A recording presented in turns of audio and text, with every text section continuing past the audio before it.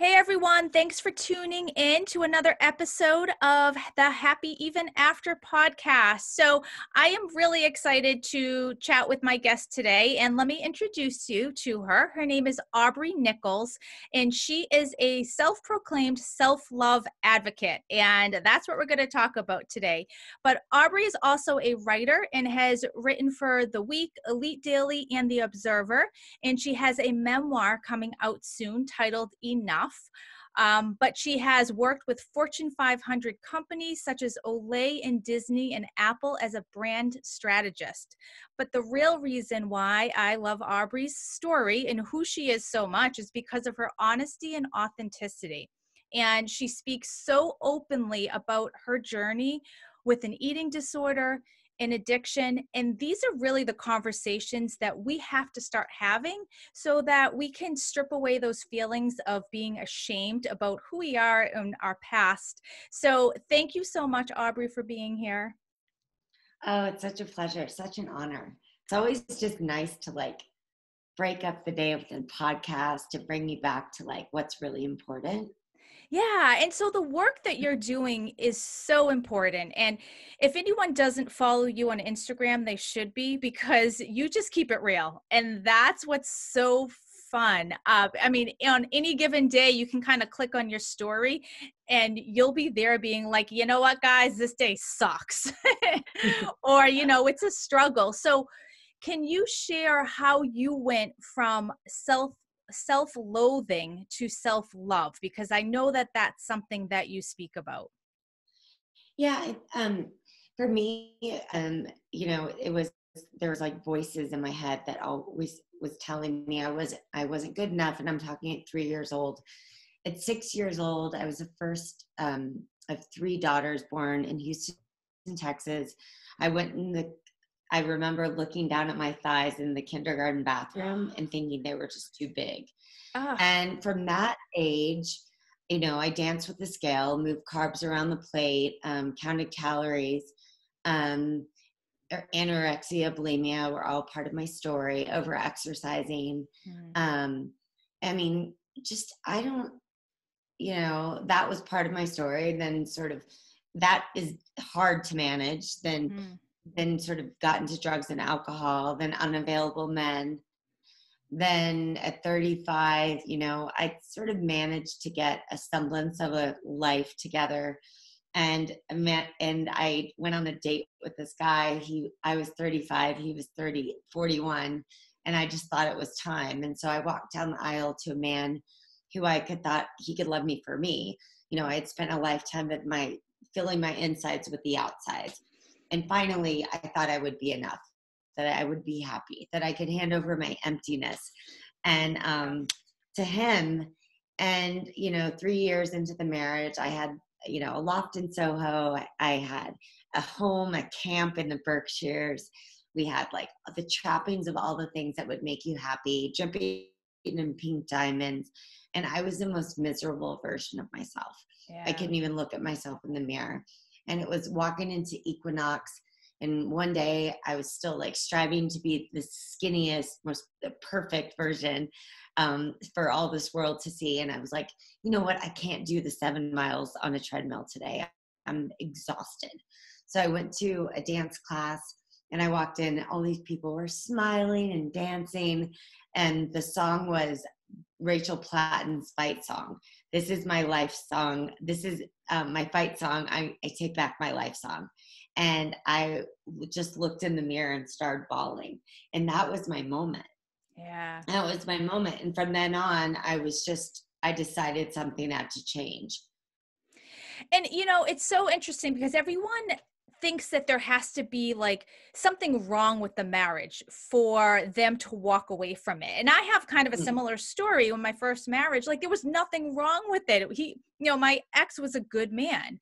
And so why was it not enough? And for me, I turned that inside to say, what's wrong with me that's not enough, and what's going on. And this has been a journey. I think we're a similar age, where you get to the point where you look back and you say it's okay for just fine to be not enough, right? Mm. Yeah, absolutely. I think that what I'm learning as I really learn to like love and honor and value myself and like, and then my actions are aligned with that belief, um, is that I could only potentially, well, first of all, my ex, it's my self-love journey is not about him at all. He was Right. just one of my things I consumed to try to make me feel better, to try to soothe this disease that I'd always felt.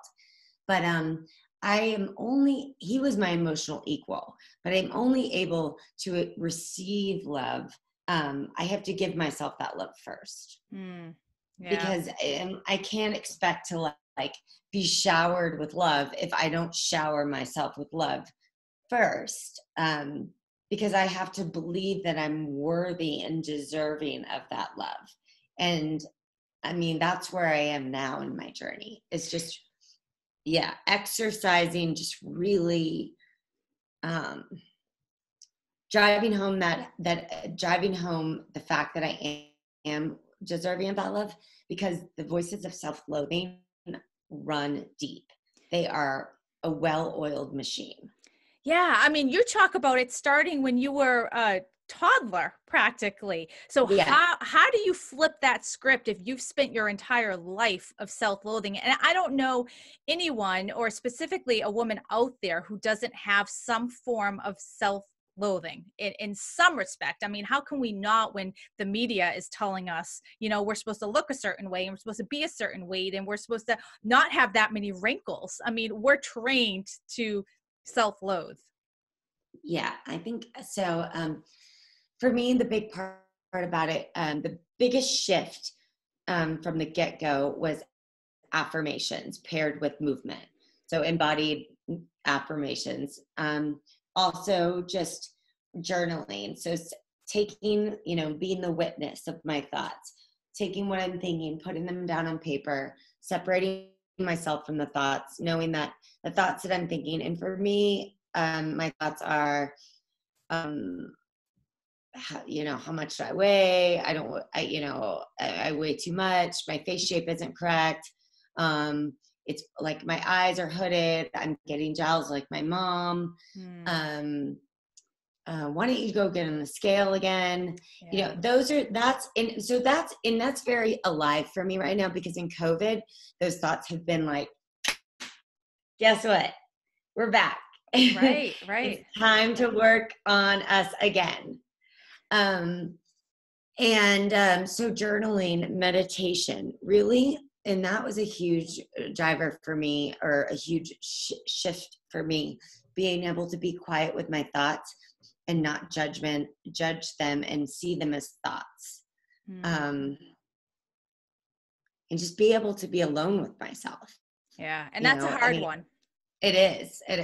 I mean, the first solo vacation that I took, I went to surf camp in the Dominican. Oh my gosh, what a dream that would be to go Ah. on right now. Oh, I know. Take me away, whatever. I would go with all the self-loathing thoughts that I had. I would go. Right. I would go with any of them. I'm like, no, but literally, like, I don't know if this is on video. Are you on video? Are we on It is. video? Yeah, we are. Okay. So like I had one of these like little bands, these like Oh, yeah, workout yeah. bands. Yep. Okay. So like I had never been alone with myself, but I was like, family, I'm not coming home for Christmas. I'm going to go spend some alone time. That was the worst trip I've ever had in my entire life, because I had no idea how to be with myself except by beating myself up. Ah, yeah. So yeah, so like I took when I like exercised the whole time because it was awful. And it's just like I criticized myself the whole time, and I watched what I ate. And Mm, it was like those were the voices that had kept me company all the time. And now that's not my experience of being with myself. I actually have fun with myself. I know how to smile. I know how to laugh. I like do arts and crafts. I cook. I make flower arrangements. Yeah. and So it's that was 5 years ago, but it takes time. I think that that's why people who are going through a divorce really struggle. It's that fear of being alone. It's like, what am I Yeah, going to do with myself? You know, when I got divorced and I didn't have my son every other weekend, those weekends were awful. Like those were the ones that I was sitting by myself crying, not knowing what to do with myself. But I mean, there's so much growth in those moments too. It's such a learning experience to learn that I had no idea how to be by myself, you know, and I'm 43 years old and I finally figured it out. And, you know, it's definitely a journey. It's not something that's just like, oh, okay, I'm by myself and this is good. And I'm going to, you know, meditate and light a candle and have a bath. And the totally. struggle is there. Yeah, I relate to that, and I even find that when it, it's when there's someone else, it's easier to project what you're feeling onto them. You know, for me, I was doing another podcast, I don't know, a week ago, and the woman's like, "Do you have any advice for single women out there who are quarantining, or any single people who are quarantining?" I go, "Find someone to blame."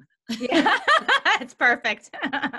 And I'm like, because I realized when I was quarantining with this newlywed couple that I was just temporarily living with, um, wow, I blame them for everything. I made them parents, I projected all this stuff on them. And then when I got out of quarantine, I was like, okay, here's what's really happening. You're still struggling with this. I was still struggling with um, hateful mantras when I looked in the mirror.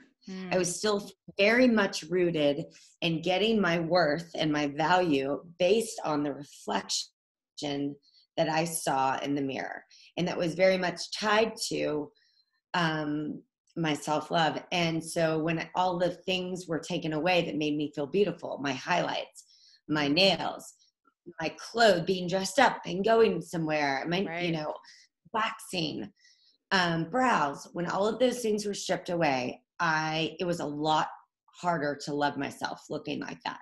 So I had to really double down on the mirror work, the self-love, and starting and really work to build the affirmations that when I look in the mirror, to affirm myself for not what I look like, but who I am.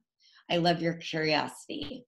I love your vulnerability. I love that your ability to take risk. I love how resourceful you are. And so that's what I've been doing in quarantine. And so do you actually speak those words out Yeah. or are you just thinking them to yourself? Yeah. Well, I hired a coach because I was like, oh shit, I'm hating on myself Mm. in a major way now. And this coach has really helped me. 3 minutes of this mirror work. And And I'd like to say that I've done it every day, and I haven't. But I've been fairly consistent with it. I've definitely had a practice, 30 minutes to an hour every day of getting still. And I think everyone can relate to that because in quarantine, like we're all getting a little a little fluffier and we, you know, our edges are a little you know, can be ruffled a little quicker. Our kids are getting on our nerves and like there's so much going on. And so it's so easy to be like, I'm so not happy with myself right now. Like my jeans don't Exactly. fit, my hairs looks awful, like my nails are all raggedy. And, you know, and so what do you do with that? And I love that exercise of actually being so intentional about it and like forcing Yeah. yourself to find that good stuff. Yeah. Well, I mean, God bless the moms. I just got off the phone with my sister, and she has 3 kids. She was Oh my like, God. I spaced these kids all wrong. Yeah, I feel for the parents with young kids. She's like, it's this 2-year-old that's killing me. Yeah. She's so fast. Yeah. Yeah. I mean, so I have a teenager, so I can kind of like shoo him away, but like Yeah, the ones with the little ones, oh my God, my heart goes out to them. I know. I know. And she said, oh my gosh, my nanny, she didn't have a full-time nanny, but she does have a nanny. And she goes, her nanny has COVID. So not only like is she probably have it, but she has to go. She's going to be without help. So anyway, I was actually calling her to invite her to like come out to the desert and like be Mm. free with me, but That's not going to happen. And so that's a great point. You are living in the desert right now by yourself in Yes. a pandemic. So has that kind of messed with you? Because I would imagine the pandemic itself is best with everyone, and then you're further isolating yourself. Well, okay. So yes, except I'm not because it's way laxer here. Well, and that doesn't people social distance, but there's a lot of outdoor space. So there's outdoor yoga, there's outdoor eating, there's outdoor concerts so that I've gone to every week. Going to the store is a lot easier. It's just easier. I never have to wait in line. Making friends is a lot easier because I just moved from, New York recently, then San Diego, then now to LA. So LA, I really have no friends. Right. So it's a lot easier to meet people because there's a lot of Los Angelinos out here quarantining. Oh, And the way that you can do that is like it's pretty simple just to meet people. There's like only one thing going on per weekend, like the farmer's market. I can meet people there. So I've just met a few people, and then I'm quarantined. There's a woman who's renting to me. She's next door. So it actually was by design that I moved here. And now I'm just needing a little bit of change. So I'm thinking I want to go back to LA. It's the water. I feel like yeah. I'm not getting circulation, and in August it's going to be like 110 degrees, and I need a little bit of like city. Yeah. Oh, I get that. So Yeah. I want to talk about writing a little bit because we are both writers. Sure. Yeah. And you have a memoir that you're working on or is coming out soon called Enough. So what is the inspiration for that?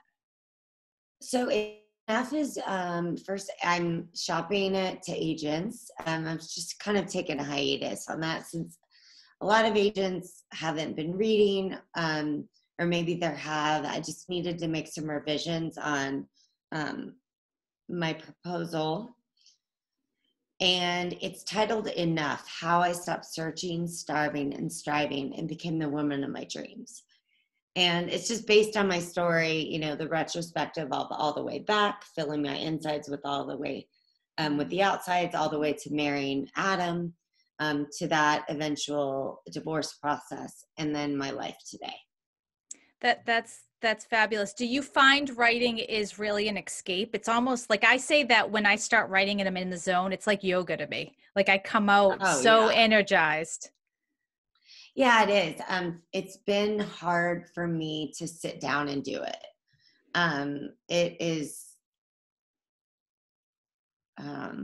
It's like been this battle, and I've like turned to prayer, praying to God to help me run to the page like I used to. I think after getting published and working with editors and starting to pitch magazines, and having like some success but not a lot, it has turned writing into a different experience for me. Yeah, it's a tough industry.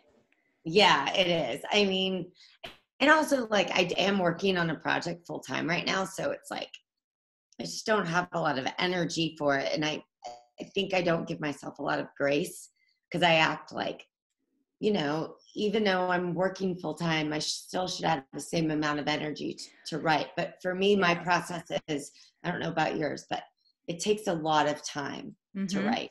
Yeah. I don't write in small chunks. It's either I'm spending 4 or 5 hours or I'm not doing it. So I'm not a good a half hour here or an hour there. Like I need to kind of like get into the zone, into that place. And so for anyone who's not familiar with the writing industry and how it works, it is filled with rejection. And so like it's really, it has to be a something that you do because you're passionate and you love it, because there's so much rejection and criticism behind it. And I would imagine that also for you, and I know it certainly was for me, it kind of takes a toll on you, because then you start saying, I'm not a good enough writer. You start playing those mental games. So, okay. So here's the weird, crazy thing about me. I mean, I don't know if it's a like entrepreneur or it's like, it's from my father. I know it, but I love getting rejection. Oh no, that's Yeah. weird. Yeah. I mean, I'm like, Oprah magazine. No, they read my pitch. They read my essay, you know, and I actually am finding that the pitching process, I know I can write. I mean, people may not like it, but that's okay. Like, I'll find an editor that does, but it's about how to pitch my idea Hmm. that I still haven't nailed. And it's Yeah. taken me a long time.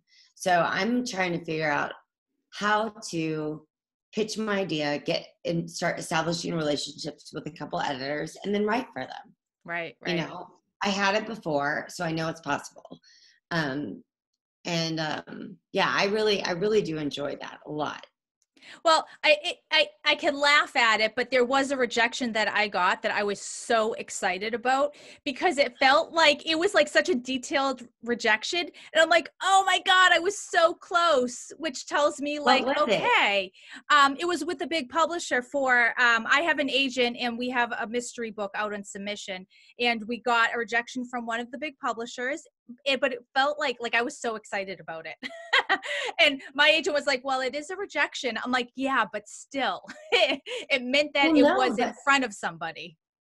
no, totally. I mean, that's kind of how I feel. I mean, and kudos to you for having an agent. I haven't had an agent yet. So that is like what I'm really hell bent on finding. Yeah. I mean, I had like 120 rejections. So, Yeah. then one person was kind enough to say, okay, I'll represent you. So we'll see if she regrets that down the road, but I know, it's right? definitely a process. So, to wrap this up, what tips do you have for somebody who's really struggling, maybe at a transitional point in their life, trying to figure out the next steps, and they're really uncertain and overwhelmed and doubting, like, okay, now what? Where do I go from here? Well, I would first, if you're listening, I would say, you know what, just take a deep breath. Know you're exactly in the right place. Like, this is universal timing. There is no, Mm, you're not behind. yeah. You're on the exact right timeline. And then how about this? Download Insight Timer and just try to do a meditation like for 5 minutes, because the answers are all inside us. Yeah. They're not outside of us. And if we get quiet, if we know how to like just continually turn inward and and do it often, as much as you like, and just ask, Yeah. ask the questions that you're wondering there, and don't worry about the how, but it's in the willingness to listen for the answers, that they will be given to you. And it's like in the shower, maybe you'll see Mm, a roadside sign, yeah. maybe you'll meet a person in the grocery store who will give you the answer. But they will be provided to you. I promise you that. Yeah. And, some people, I love all of that and I believe all of that. And some people will be like, well, that's a little woo woo, but it's not. And I think it's such a good point that if you just sit with yourself and kind of mute all of the noise around you, all of those external forces, you will find exactly what you're looking for. And it's never failed me. Once you turn off Yeah. everyone else, it's great Yeah, advice. and do what makes you feel most alive, right? Whatever like sets your world on fire, like go do that, and by being, because that's when you're going to be your truest self.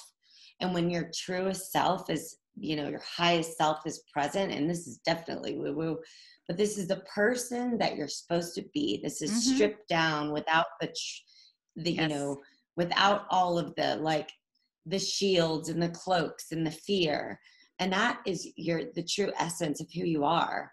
um and that you'll be open to the answer. So that's what I would say. I Yeah. would say just get quiet, go inward, but trust that you're in the right place and asking the right questions. That's great advice. So where what's your journey look like next? I know that this is like not the end for you. It's just the beginning. You have so much Yeah. that is coming out.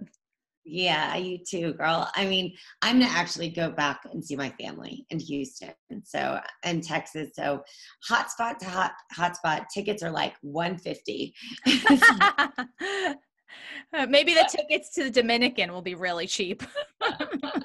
Yeah, and then I'm just gonna get fed and nourished and do some Mm, nourishing myself, and um, I think, oh God, I think it'll be so good. I can't wait. And then I'm gonna get back to LA. I love LA. I love being there, and just can't wait till the city opens up again. And hoping that I'll be able to jump back in, better than ever. right.